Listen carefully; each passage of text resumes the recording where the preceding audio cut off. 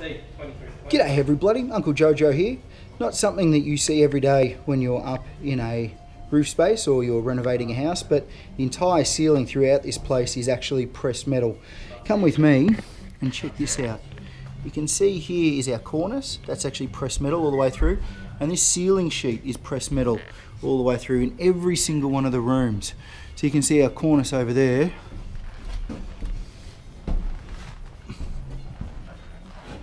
Cornice here, pressed metal, and then the ceiling is all pressed metal. Everything is pressed metal the whole way through. Check that